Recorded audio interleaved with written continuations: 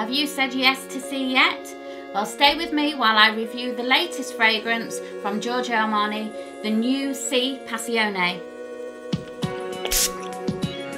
Hi, welcome to Ellie Smells, and today I'm going to be reviewing the latest fragrance from Giorgio Armani, which is the Si Passione. And Si in Italian means yes, and Passione is for passion. And as you see from the bottle, it's a lovely lacquered red. And the red colour is actually from his lipstick, which is the 400 Red, which was created to suit every woman's skin tone. So it's in the same chunky style as the original bottle, but that's really where it ends. This fragrance is classed as a fruity floral, and I'm going to spray it now. I have tried it, and several of the girls at work have tried it and absolutely love it. So I think Mr. Armani wanted to create something that made women feel really confident, sort of sexy, successful, but still keeping that femininity and that grace, which I think is why Cate Blanchett is such a good model for this particular fragrance. And I do know that she's worn a lot of his couture items as well. So when you first spray this, it's quite sweet. And that's because in the top notes, you've got a syrupy liqueur de cassis, which is black currant.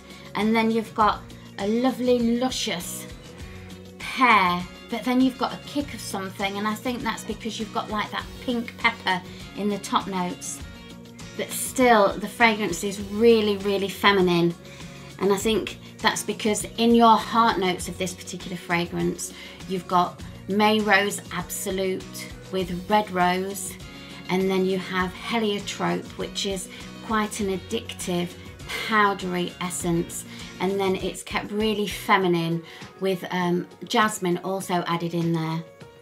So you've got something that's very sweet, feminine, and addictive so far. And then the base notes, which make it last on the skin, which give it the depth and the personality. You've got cedarwood, patchouli, and then you've got that real sweetness, which just seems to pull everything together of the vanilla. And I can imagine that it's going to project really well. It's going to last on the skin. It's going to give you that lovely, wonderful, subtle waft rather than something that's very overpowering. So I think this is definitely one which you could wear at any time of the year, any time of the day. It's like that swipe of red lipstick that just makes you feel really, really confident and secure and sort of like passionate. So I think that's definitely one to sort of like go and try, especially if you're a lover of the original Si, which was first created in 2013. By the way, the noses for these particular fragrance is Julie Massey, who actually worked along with Christine Nagel on the original one. So the original one was the Chypre fragrance, which was created by Giorgio Armani, because I believe a family member used to wear a Chypre fragrance, but this is his sort of like real modern twist on updating it. So again, this one has the liqueur de cassis, the black currant in it, vanilla, and then it has like a musky, oak mossy base note to it. So these are really popular fragrances, and that one is just a beautiful update. So with Mother's Day around the corner, why not go and try this out for yourself, or maybe for that special lady? Especially if you like the fragrances such as the original Si, the Paco Rabanne Olympia, Yves Saint Laurent Black Opium, the Poison Girl, and any of the other sort of vanilla-y fragrances, some of the Tom Fords like the Velvet Orchid, and even fragrances which contain sort of like the rose and jasmine, such as the Mademoiselle, and also the Miss Dior Cherie, which was also, well, it's now actually just Miss Dior EDP, they dropped the Cherie, but that was also created by Christina Nagel as well.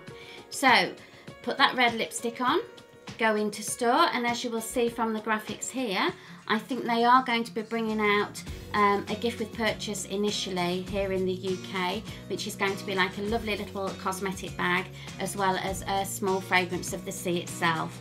So go and try, definitely one to watch. I'm just going to have a cheeky spray because I really like this one. My favourite of all of the Cs, they brought out a limited edition at Christmas which was called the Si Nacre, which when you actually sprayed it on you gave you like a really lovely glittery pearlescent sort of like sheen to your clothes and around your neck. But really ladies, always remember, unlike me, don't put your fragrance on top of your jewellery.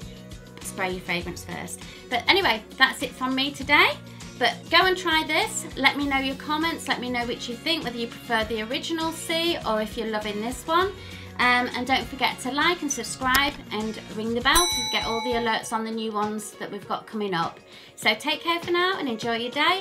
See you soon on Ellie Smells. Bye for now.